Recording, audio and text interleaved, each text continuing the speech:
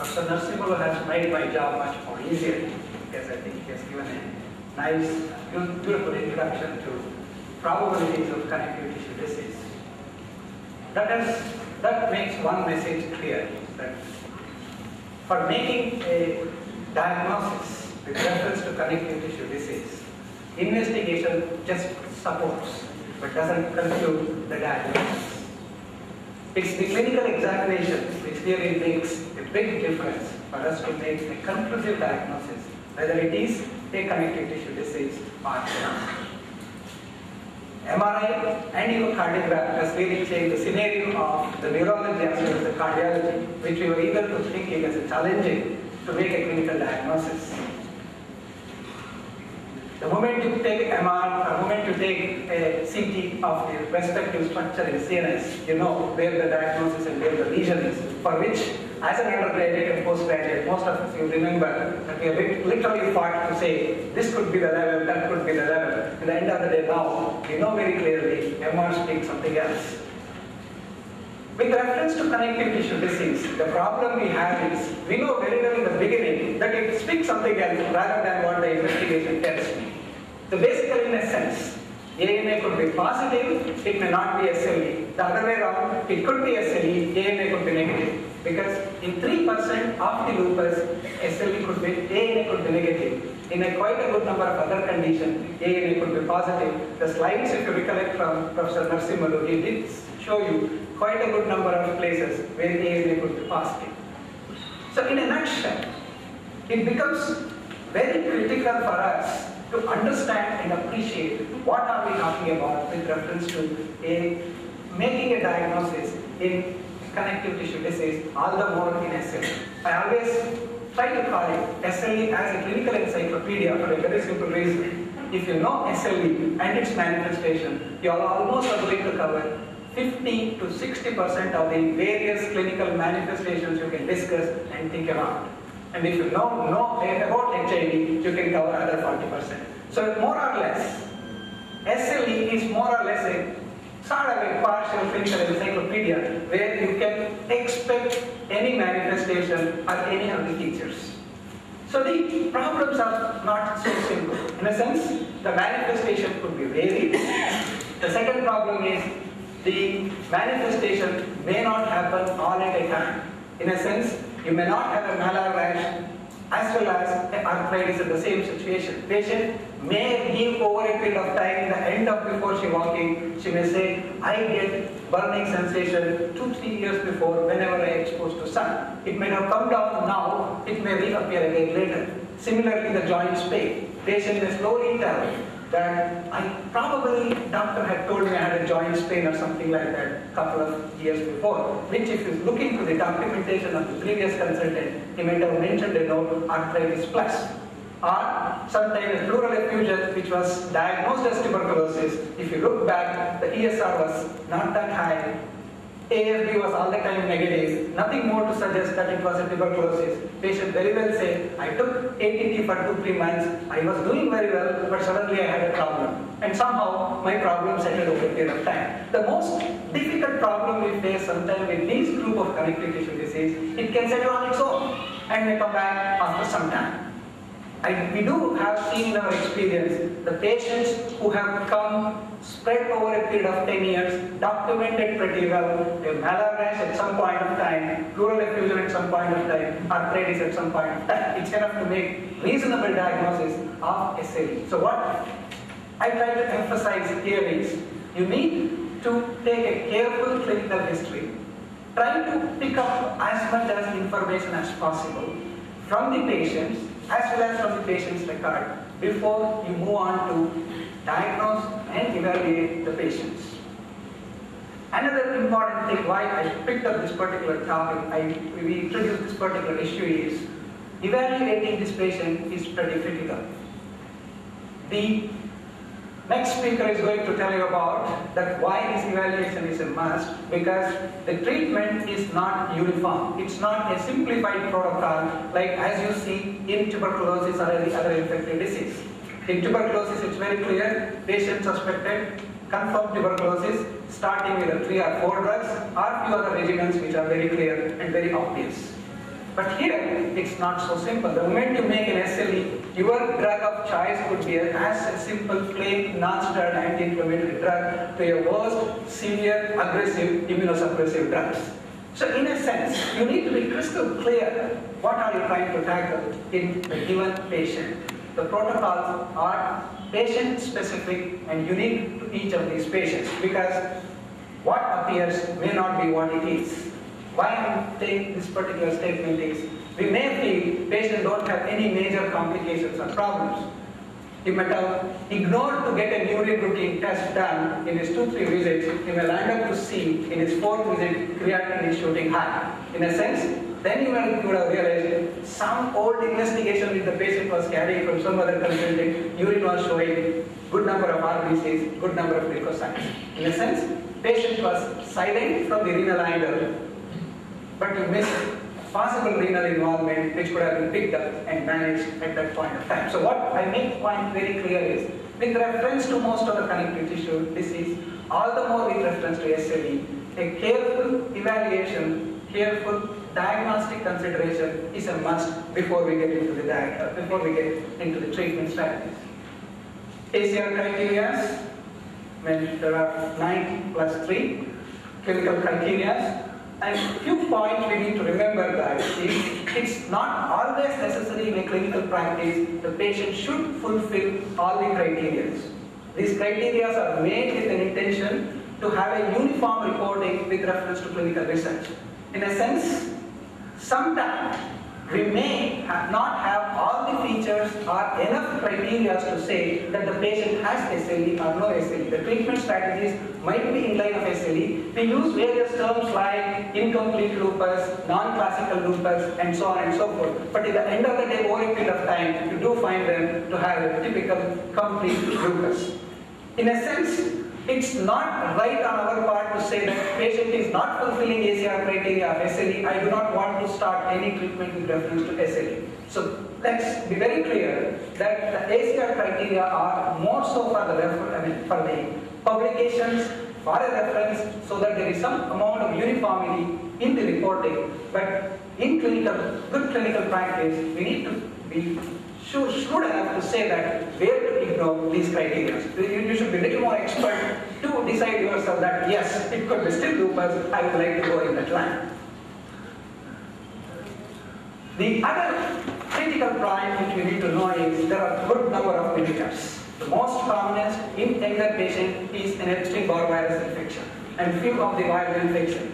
The worst mimicker of this is a tuberculosis, and another thing not to forget is the lepromatous leprosy and the lepra reactions, wherein you get sure enough to miss the possible making a diagnosis of SLE or a connective tissue disease. So there are quite a good number of mimickers which are not SLE, where you need to make yourself sure that it is something else, not SLE. So you need to be clear that it is either not SLE or it is SLE. So this point should be clear. And ACR criteria, beyond any doubt, helps, guides us in making a diagnosis, but it's not mandatory to make a diagnosis. To diagnose, we either do anti-nuclear antibodies, anti-dsDNA, Smith, specific, less sensitive because it's seen in very small percentage of patients.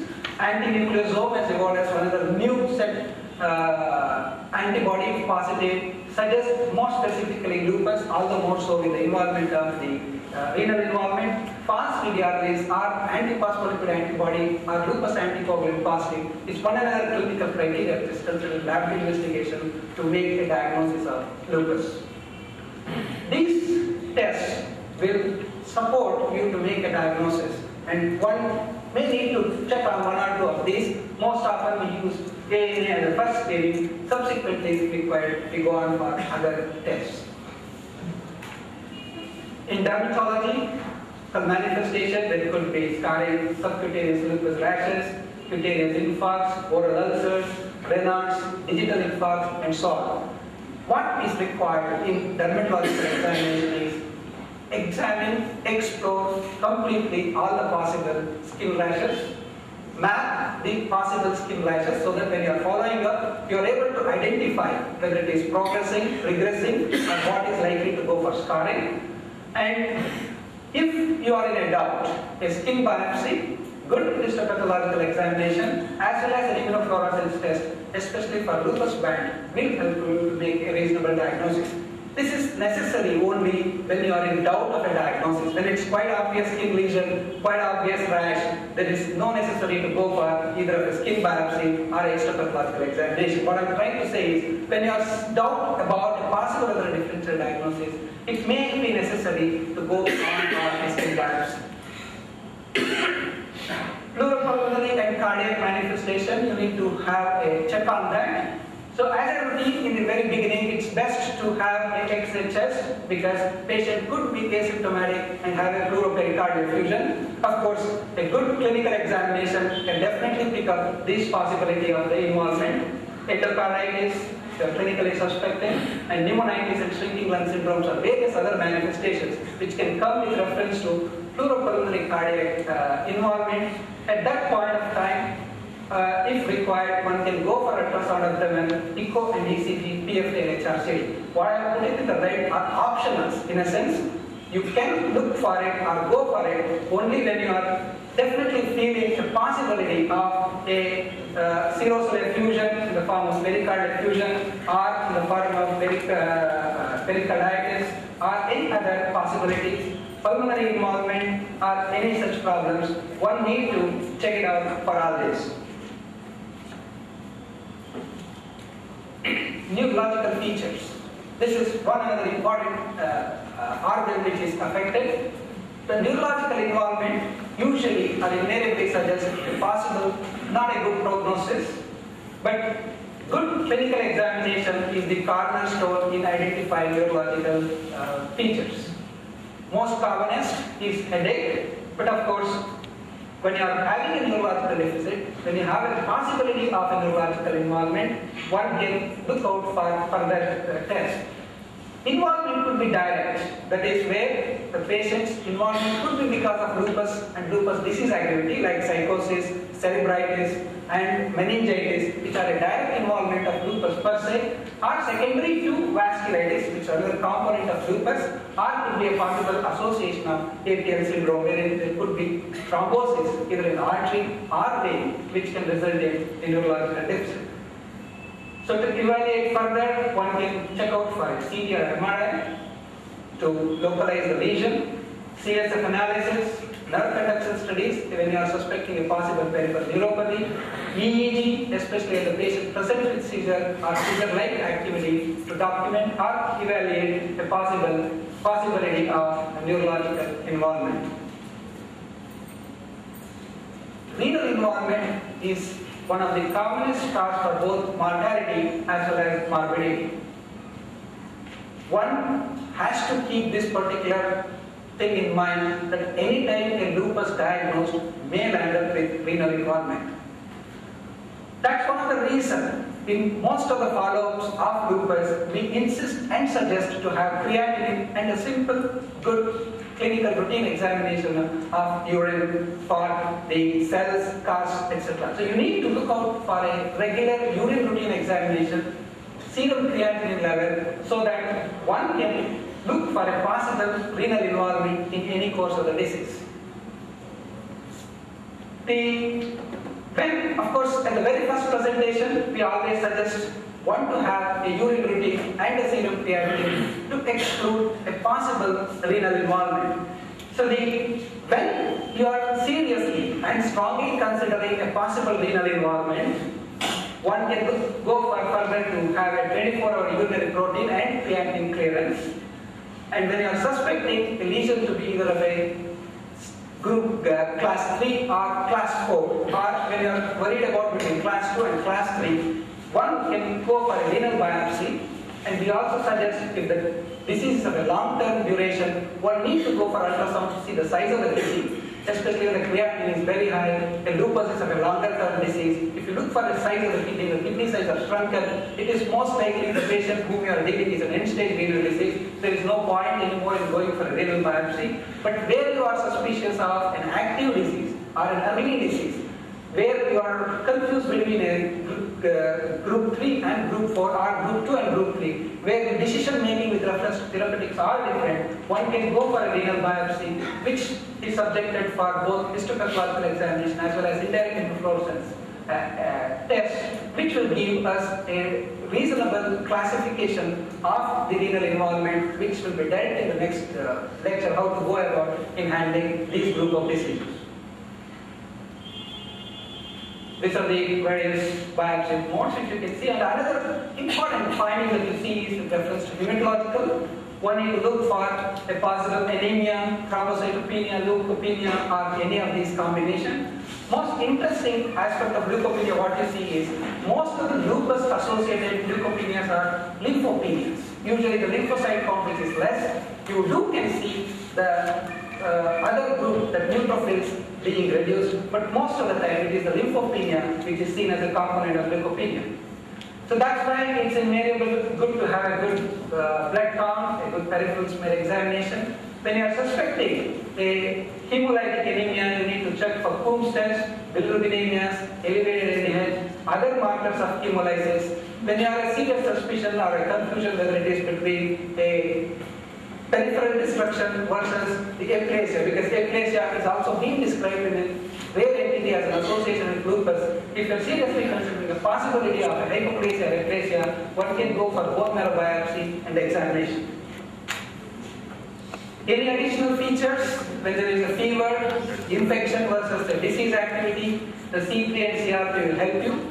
C3, CRP and ESR are the good monitoring for the disease activity, as well as anti-dsDNA can be taken as a title for monitoring the disease activity. When blood culture, when you are doubt between the infection versus this, and ultrasound and other modalities to exclude a possible infection whenever you face a case of any other additional features you are less likely or difficult to explain with the lupus as a primary disease.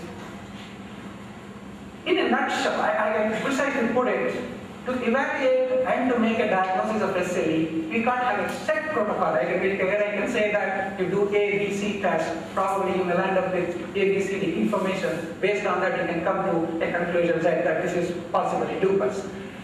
But certainly, you have to tailor make it based case by case, so that you can, as Professor Narasimha put it, it is bad to under-investigate, it is worse to over-investigate. So the hairline between the bad and worse is too small. So the problem is, how more to investigate, how less to investigate is always a big question. Because, as I was trying to tell you, in an asymptomatic patient, whom you are not seriously suspecting a renal involvement, is urine routine examination an additional? It's a big question.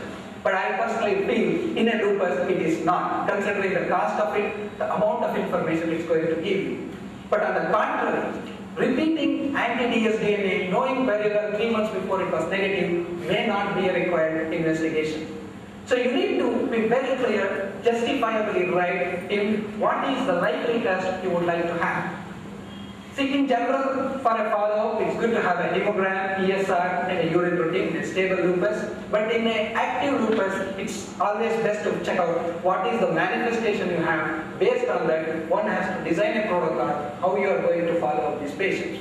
Because we always feel sometimes, retrospectively, that I should have just done a simple X-ray to this patient on the chest, because I definitely missed this particular finding. Postmortem, thinking about a chest X-ray is not justifiable. And of course, patient has every right to shoot back and to say that, doctor, why did you ask my chest X-ray? So in a sense, we need to be very clear with reference to this. What are we trying to look at? And what are we really trying to work? There are a few just to mention that we have various follow-up scoring systems like SLE, VASDI, and various other clinical measures. So more often we use in the following up of the patients in the specialty clinic, how to follow the SLEs, damage index, activity index, and so on and so forth. So in a nutshell, with reference to the lupus, I just put this as a nutshell. The possibilities are many. Handling the lupus is definitely a rough road. It's really a tough time sometimes when we land up with some critical issues to make a diagnosis, whether it's an infection, active lupus, whether to go with the aggressive immunosuppressive or not to go with an aggressive suppressive. But we need to be a little more careful.